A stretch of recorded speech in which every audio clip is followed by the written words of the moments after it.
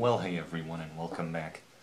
This video is going to be about geologic history, particularly breaking down some of the events that occurred in certain divisions, particularly to this video, 2 eons and quite a few periods that follow. Now, to keep this within a reasonable length, I've divided up. I'll be doing a video later that continues this, but this video is going to be focused on everything before the Mesozoic era, which goes up to the Permian period at the end of the Paleozoic era. So with that said, let's jump right into it. Now, we're going to start with things that are Precambrian, meaning before the big explosion of life, right? So the first thing that we have is the Archean Eon.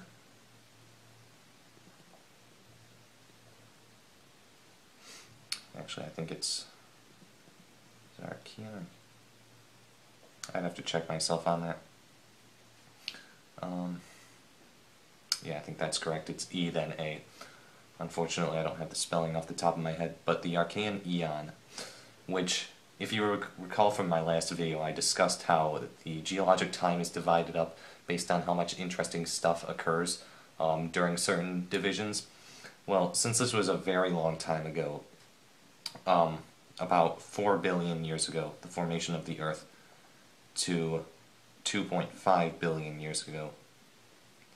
That's a pretty long period of time, and it's because not a whole lot happened during this entire eon of time. However, that's not to say that nothing interesting happened, and we do have a few cool events going on, such as the formation of the crust. So the crust forms during this period, or this eon, this division of time. We have our first rock records.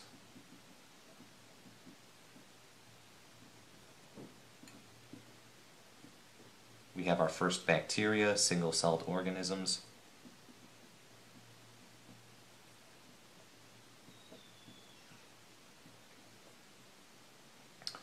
The atmosphere begins to form.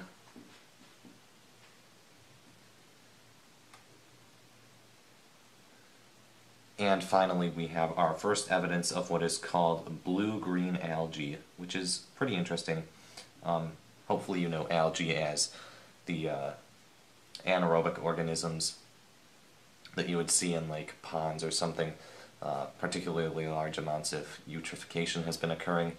But we have evidence of what's called blue-green algae, which, for the sake of this video, we'll just say that's evidence of early life. I'd encourage you to do more research on blue-green algae because it is pretty interesting. Maybe I'll do a future video on it. But to keep things relatively short, we'll just move on.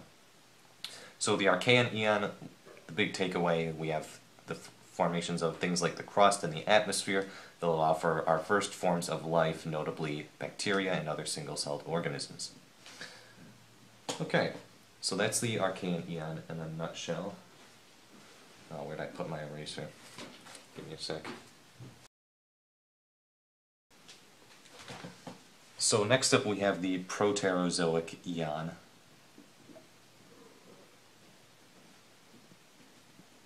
Once again, it is an eon, which lets you know how long it is relatively. And because it stretches for such a long time, around 2.5 billion years ago to 540 million years ago, quite another long division of time, that lets you know that not a whole lot is happening in terms of life, geologic activity, stuff like that. But some interesting things that do occur, big things. Aside from changes, of course you have to keep in mind all throughout things like the oceans, the atmosphere, the crust are changing gradually. But one of the first things we see here are Ediacaran, I believe that's what they're called, biota or Ediacaran life, which are some of our first multicellular organisms.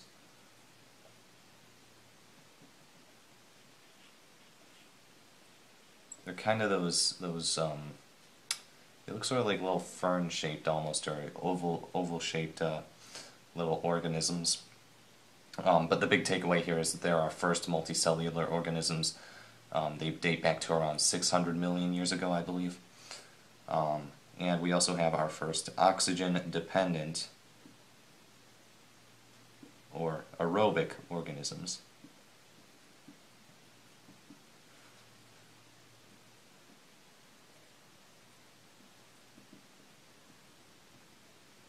So we get a little bit of development in life, moving up from single-cell bacteria to some multicellular organisms, and not just anaerobic algae. Instead, now we're having some oxygen-dependent aerobic organisms. But overall, not a whole lot of development in these Precambrian pieces. That's why frequently all of these, the two eons I just discussed, are just lumped in with Precambrian, and we don't do a whole lot of discussion about them for that reason. However, now we're getting into the Proterozoic, or no, excuse me, the Paleozoic era, not the Proterozoic Eon. The Paleozoic era, which contains the first period, the Cambrian Period, which is very interesting for one big reason.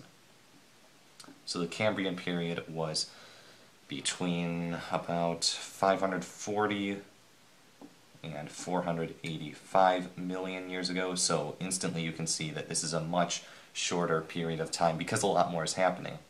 And the big thing that happens is what we call the Cambrian explosion, or sometimes the explosion of life, because this is where we get a ton of development in living organisms. This includes huge diversity in both plants and animals, short time, relatively short time. So it's like you're getting a lot of progress in very little time. And I think one of the, yeah, this was, correct me if I'm wrong, but I think this is when the first shelled organisms appeared. I think I know that off the top of my head. Fossils aren't exactly my strong suit, but I think this is when you have the first shelled organisms appear. So Cambrian Period, big takeaway, Cambrian explosion, explosion of life.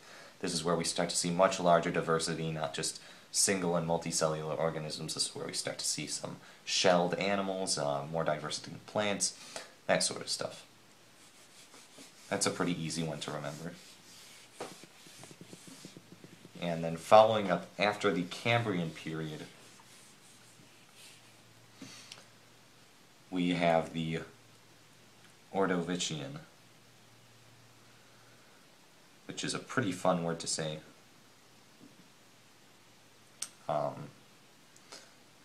And once again, this is a period, not an eon, and it is between 485 and 444 million years ago, about. I'm not being perfectly exact here, just for the sake of giving you a general overview. But this one is generally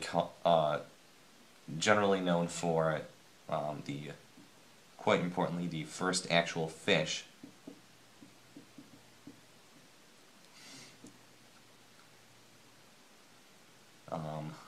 and other marine invertebrates, not necessarily fish, but other marine life.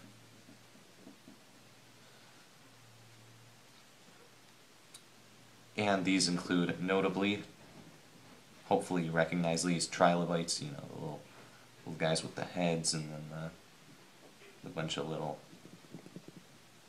a couple of eye receptor things, and they've got the spine that goes down. You know, those sort of things. You hear about those fossils all the time. Things like graptolites, which are pretty interesting. They look like those little marks on rocks in the fossil form. Graptolithina, they look like, almost like hieroglyphs, I think. They're pretty interesting. Some look more like that, but things like that, and then cephalopods. How do you spell cephalopods? I was never an expert speller, but I think that's correct. Which, of course, you know, would be things like squid. So yeah, Ordovician, known largely for a large development in marine life, which makes sense. Marine development comes before terrestrial development, naturally. And then moving onwards, we have the Silurian Period. It's another pretty fun, a lot of these are fun to say. Which is between 444 and 419 million years ago. And this one is known for not so much too much development in life, but we do see, importantly, the Earth's climate really stabilizes.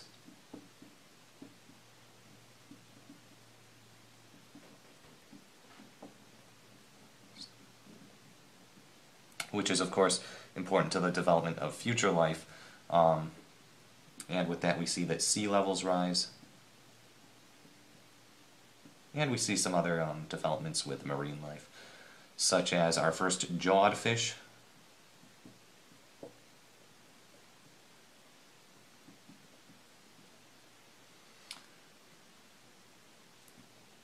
Our first corals.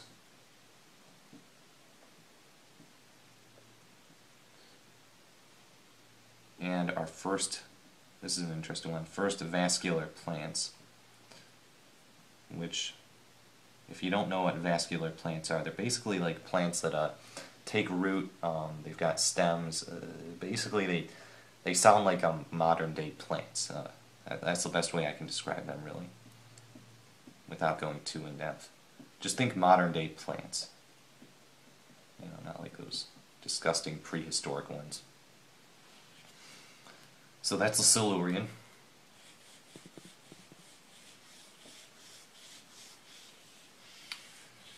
And then moving onwards, once again, we come up to the Devonian Period. Now the Devonian Period is interesting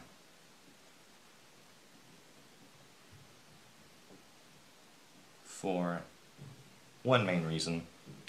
First off, it was 419 through 359 about million years ago. And this one was interesting because while the first fish appeared in the Ordovician Period, the Devonian Period is actually known as the Age of Fishes.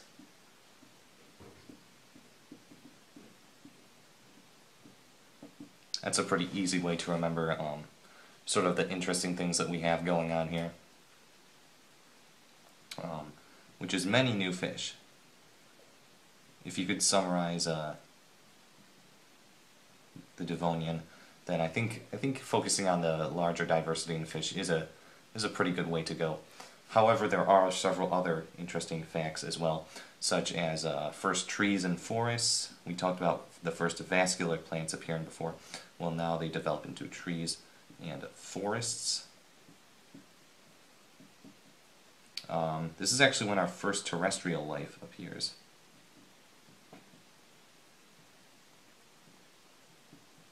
It appears, but the fish still dominate, so it's the Age of Fishes. The first terrestrial life. And I think this is when we have our first insects and arachnids.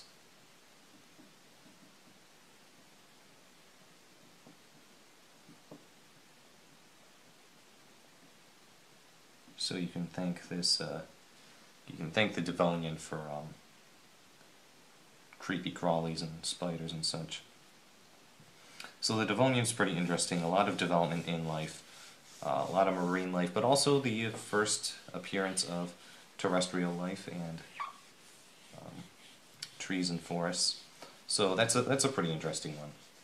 Maybe second to the Cambrian. Now the next one coming up is, actually this one's interesting. They're all interesting, you know. The Carboniferous Period.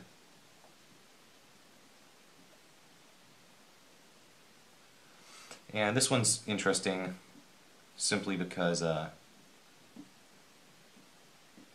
here in the U.S., you may be aware of this wherever you are, but here in the U.S. we frequently divide this up into the Mississippian and the Pennsylvanian periods, which I don't want to go too far into that. Most of the world, and even in the US, we understand what the Carboniferous Period is, so we use this a lot of times. But yeah, in the US we have another way of further dividing this, which I'll make another video on. But for now, just a fun fact. But the Carboniferous itself, well, one of the easy ways to remember this is by the name carbon, because one of the big things that we had here were coal swamps. They were widespread. And carbon, you may know, is, along with sulfur, a large constituent of coal. So, yeah, pretty easy to remember the widespread of coal swamps. Not too much else interesting going on here, aside from the first reptiles.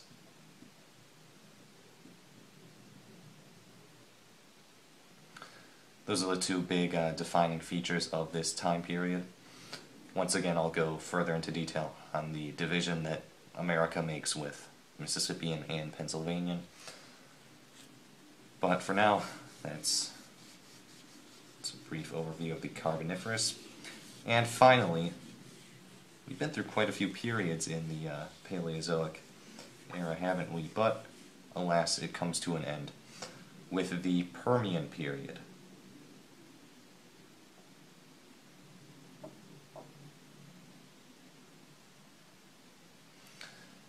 And it follows that after the Devonian, maybe about 60 million years after the Devonian, which is the age of fish, we would get to the age of amphibians, the next step towards land. So that was 299 through 252 million years ago about, and this is when we saw an abundance of amphibians.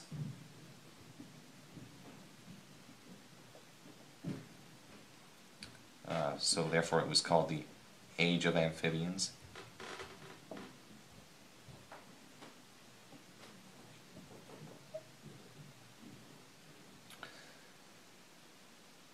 And then, not much else really, there's not much to say about the Permian aside from, and this is a pretty big one that you'll hear about a lot, it ends with the largest mass extinction in history.